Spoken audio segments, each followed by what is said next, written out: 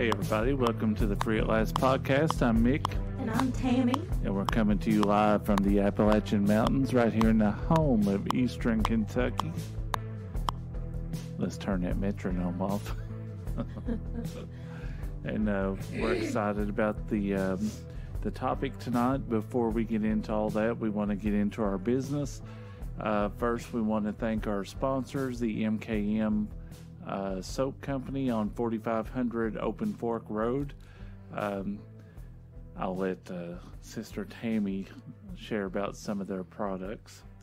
Yes, we actually made a trip there this past weekend, and the first thing that I wanted to show, I feel like Price is Right, but you see this here soap holder, and it has 2 suction cups for you to put in the shower to use with the MKM soap. And so we really like these products. This time I chose Lemon Verbena, which is what Miss Beadle wore on Little House on the Prairie, and it smells really good. And also they have, it's called a Skin Potion Hand Lotion, and it's smooth, creamy, and doesn't leave your hands all greasy. And I got that in Lemon Verbena too. And they have all kinds of flavors, so there's a smell for everyone. And also, we got the Haldeman water, and this is the black cherry. I love taking these to work. I call these my poo sprays because they easily fit in my pocket. And they have a lot of these scents too. They're at MKM, and they are wonderful products. We are repeat customers, and so we encourage you guys to go out. This Saturday, they will be having a tree lighting there in Haldeman, and the community is invited out, hot chocolate, popcorn, and just lighting of the tree, and to begin the festive Christmas season. From what I remember, he said that the way they're going to light it, they have like one of those things like you see on cartoons, like the way they lit the dynamite. They have that hammer and push down, and then that's how they're going to light the tree. And you may ask what this is. It's not a collar because it doesn't have any holes in it. It's not a disciplinary tool, as it may look like. So, yeah, what is this, Mick? This is called a strop. A strop. And what it is he also has like razors, old-time razors in the shop.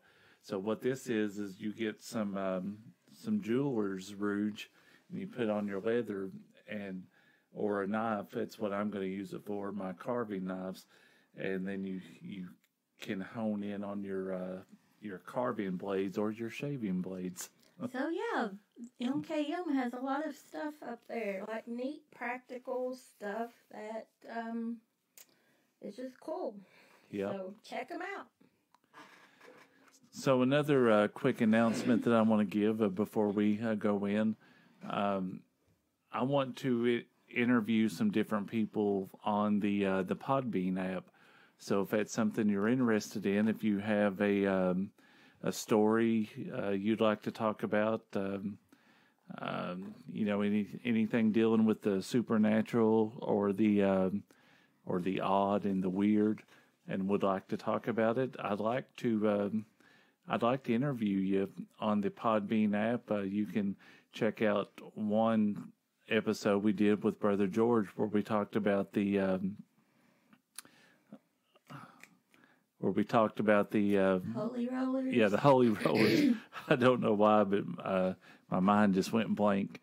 But we talked about the Holy Roller toy drive.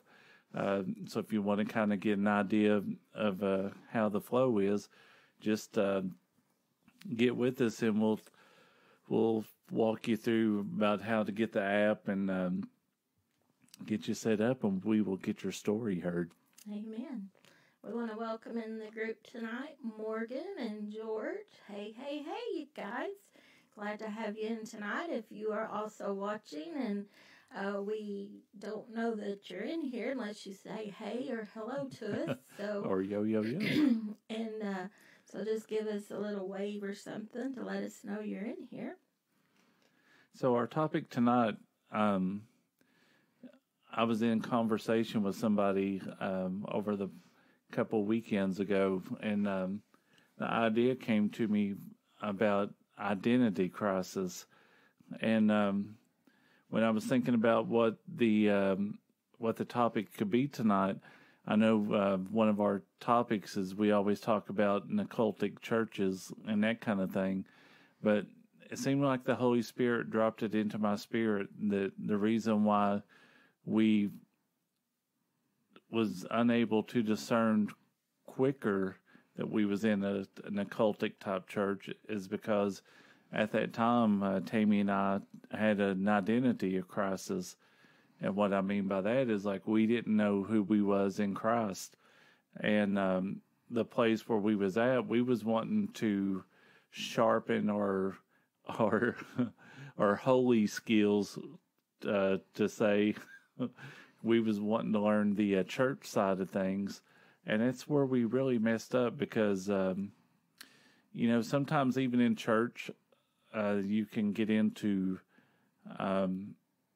groups that can be kind of cliquey. And I know that sounds odd talking about the church, but, it can happen anywhere. Anytime you're in a social setting, if you don't know, especially church, if you don't know who you are in the Lord, then you can find yourself like compromising who the Bible says you really are to try to fit in to the social surroundings where you're at.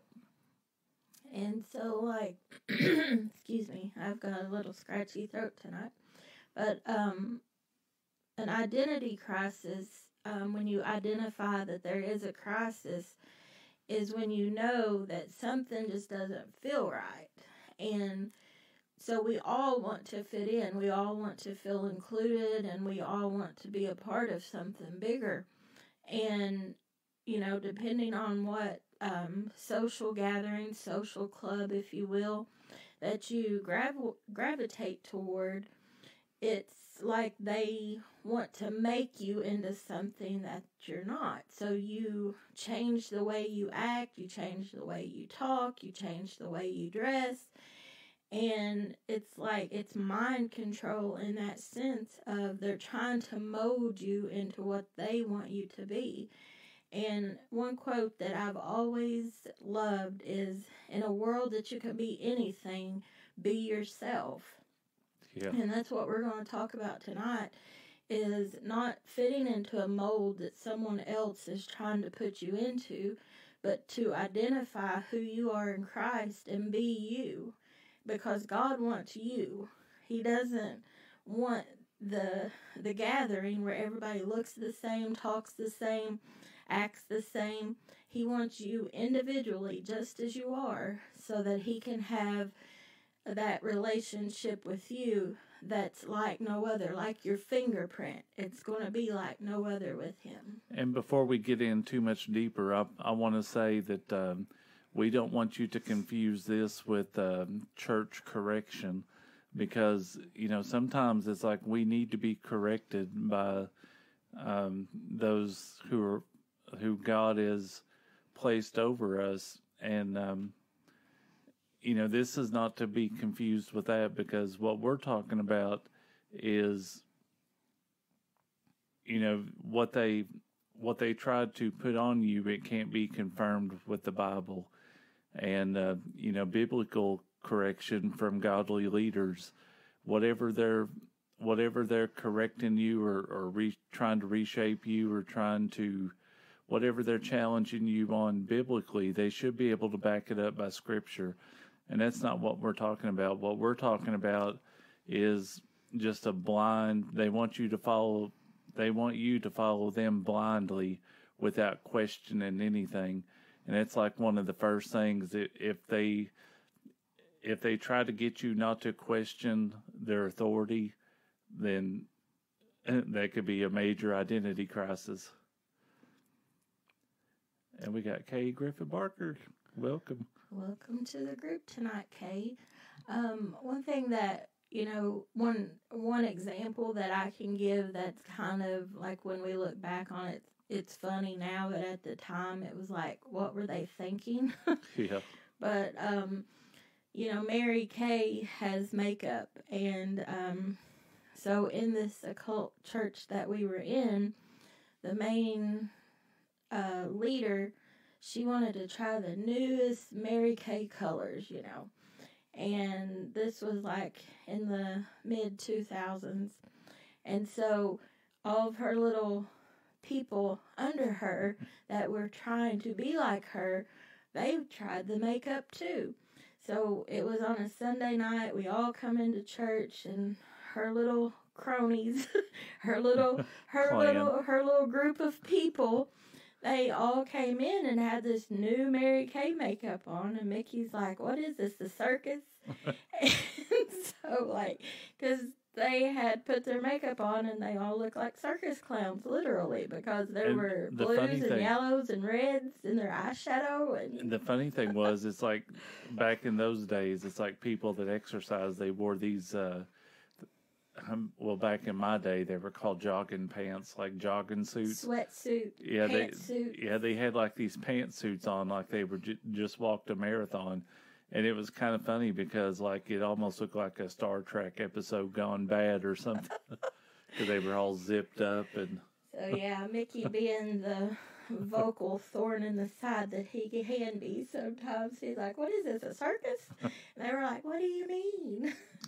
But they were all trying to be like her and to put the makeup on. And I'm just like, oh, my. And, that's like another red flag to look out for. Like when they try to present you, and we heard this all the time, they would say, you don't just represent God, but you represent the church, which means you represent us. Right. And that's like one of the things that they are very, very, very, very concerned about their image and how they look instead of how Christ looks in them. It's how they are presented to the outside world and the community. Yeah. And I'll never forget one time, one of the leaders, we was in a meeting, and I can't remember what we was talking about, but one of the things I'll never forget is they sit back in their leader's chair, and they did this with their fingers, and she made the comment. She said, there's nothing I won't do to protect the image of this church.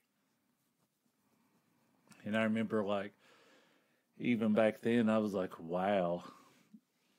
And, the first scripture that came to my mind when she said that was even in the Old Testament, even, where it says, thou shalt have no other image before me.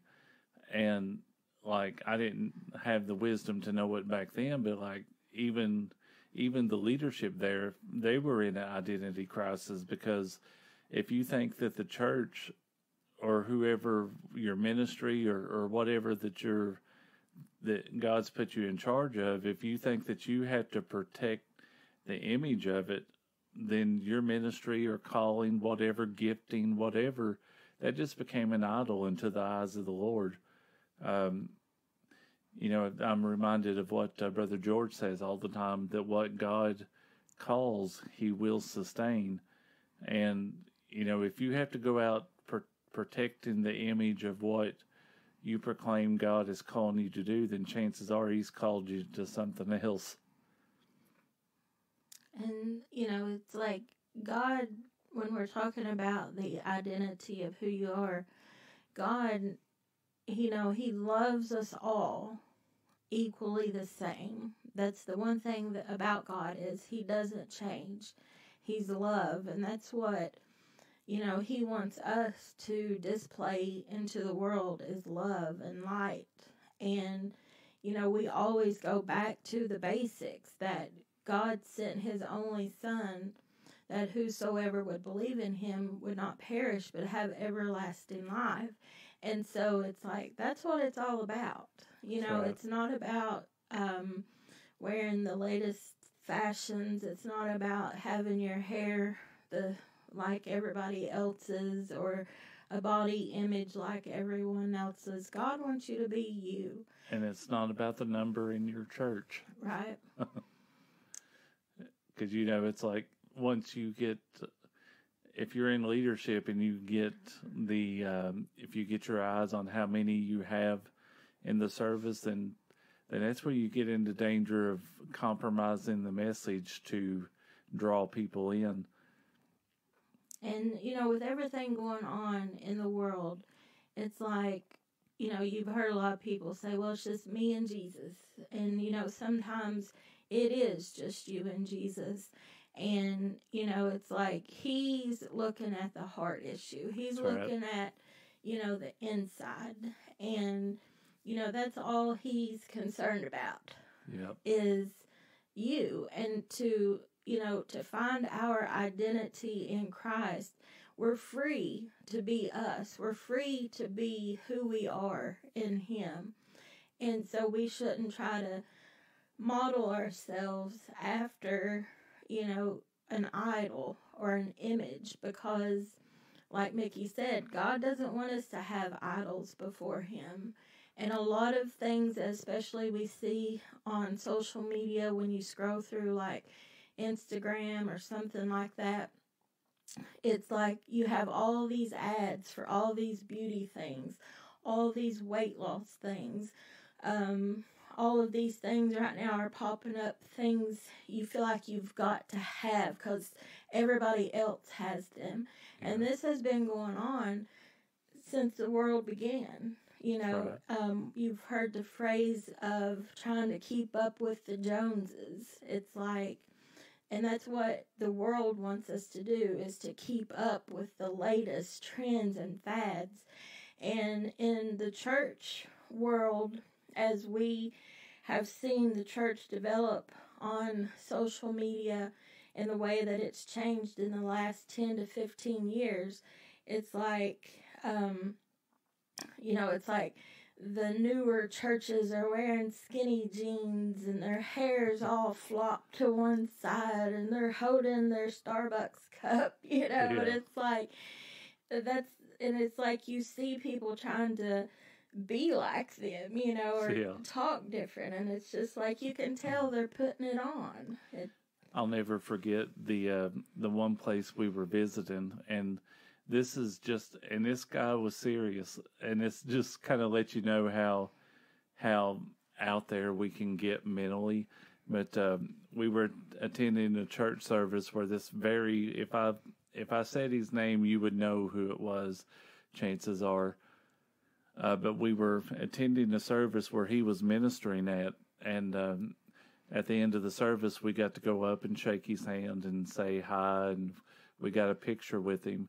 Well, in the area where we took the picture, there was like this minister had a cup of coffee he was drinking, so he got through with it and he threw the cup in the trash.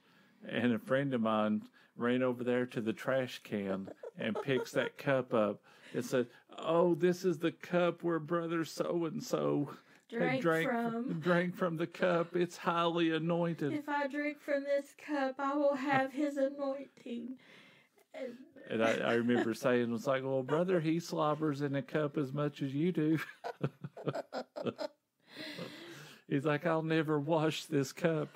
And if he went on like that, if he really did like keep that cup would be an idol.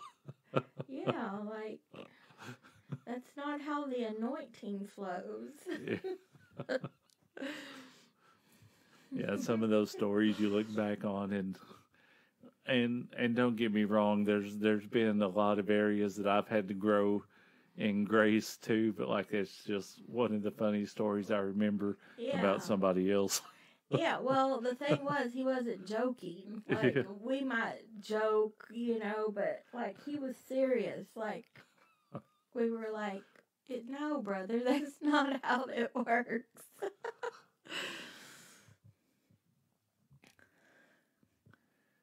Can you read that there? Sister Kay says, so thankful to be deeper in our Lord God Almighty now. We are to come into beginning his sons and daughters walking here upon the land. John 1 through 12, coming to being and let the world see him and see Jesus in us, walking in love and forgiveness, going outside the walls and going to highways and hedges, bringing in the greatest harvest of all time. Amen. Yep. And you know, after we came out of that situation, the one thing that the Lord has taught both of us is once you find out who you are in the Lord, because see, most church situations, it's like they teach you how to act in church, but a kingdom church is going to teach you how to go out into the highways and byways and to be able to compel people to come in. And, you know, to me, I think that's one of the reasons why, which I know with us, like usually when we witness, a lot of people that are put on our path are in a state of church hurt. They're either in a state of church hurt or they're in a state of, that they don't see the church in a better situation than what they're in now. And everybody's heard it. Oh, they're all hypocrites there. But I truly believe that if we as the sons and daughters of God get into the Word of God and apply what it says, because sometimes you can read it and not apply it. You know, the Bible says it's the truth that sets you free. You can read truth all day long, but you don't get set until you apply it. But I believe that if we read that word and we apply it to our lives, then God, like, he molds us into who he wants us to be, to go out into the world and find him. Because when you think about it, what did Jesus do? He went to the synagogue, yes, but he didn't say, all right, we got here at Hebrew East, we're going to camp right here at the synagogue on Winchester Street, and we're going to do all the ministry here. No, he went out. He went out and he healed. He went out and he cast out demons. He went out and he rose the dead. Now, we can get the attitude like everything's fine right here in church. Let's just sit on our blessed assurance and just wait for the Lord to come back. Do you know that the enemy knows more about what time we're in right now than the church does? Right. And that goes along with what, a crisis is that we're talking about tonight. It's a time when a difficult or important decision must be made. So it's like we're at the time right now that we have to make a decision. We've heard it from the time we were little. Choose this day who you're going to serve. That's right. And so we're at a crisis where a decision needs to be made. And whether it's in your own personal life or if you know it's for someone else, pray for someone else that's in a crisis. I can't remember exactly now where we talked about this, but, for those that are on drugs, alcohol, that are addicted to something, we can say, oh, what a shame it is. They're like that. Well, we need to pray for them because their soul is in a crisis and they're trying to fill the voids in their life. And, it's like they may not see a way or a hope out. And we are the church. We are his hands and his feet. Right. So it's up to us to pray for them, show them love. And, because like Mickey was talking about, we've heard it from the time we've started church and still today. I don't go to church because I can live better than what they're living in the church. Or I've been to church and I've been hurt, so I'm just going to not go. And it's like, if you've had a church hurt, you need to heal from that. Yep. And so a crisis situation is at hand. Because if you are using any excuse not to draw closer to the Lord, you're in crisis. Not only that, but just as the brother was using that cup as an idol, if you're church hurt and you're using that as an excuse, that excuse is your idol. And because it's like you're drawing closer to that excuse than you are to the Lord. And an idols is just simply anything that comes between you and the Lord. And, I don't want to get into this in great detail, but we all know that society is pushing to, quote, find your identity. We are seeing people identify as something that they're not. They're trying to change their identity of gender. They're trying to change their identity by becoming an animal or acting like animals. And so we certainly are in a time of identity crisis, because we have always heard that what is going on in the natural is going on in the spirit. That's right. And so we see that with our own eyes, the times that we're living in, the crisis that we're in. That's also spiritually speaking as well, that we have to wake up. It's time to be alert. It's time to clean your ears out. That's right. Wash your face, wash your eyes out. Whatever you need to do to draw closer to the Lord. And, this is something that we would hope that all would come to repentance and all would be saved. But the word says there will be many that on that great day, they're going to hear the sound of the trumpet, and they're not going to be going, because they did not commit their life to the Lord Jesus Christ. And I can just, I can picture the confusion on their face and the shoulda, coulda, wouldas, and it's like the time is winding down quickly. And I know that you've heard that from the beginning of when you were little in a Sunday school classroom. The Lord is coming back, and He's coming back quickly. We're at a place of urgency, and I hope that you can feel that tonight, that we are at that place where we must pray for people. And it's like we can't drag people into the kingdom of God. We can show them the way, but I feel like that there will be those that are left behind, but they will have heard, but it's a personal choice that they have to make. And I pray that the Holy Spirit go to them, convict their hearts, that they wouldn't even have a desire for those things that they're addicted to, that it would make them sick to even look at it or to smell it. And that, during that window of sobriety that they have, whether it be 5 minutes or a day or two, I pray that the Holy Spirit convict them, and they know that they are in a crisis. Yep. So bottom line, it's like, the church needs to come out of that, open up their Bible and come out of the identity crisis to know who we are, what we're put here for, and be strong and do it. Amen.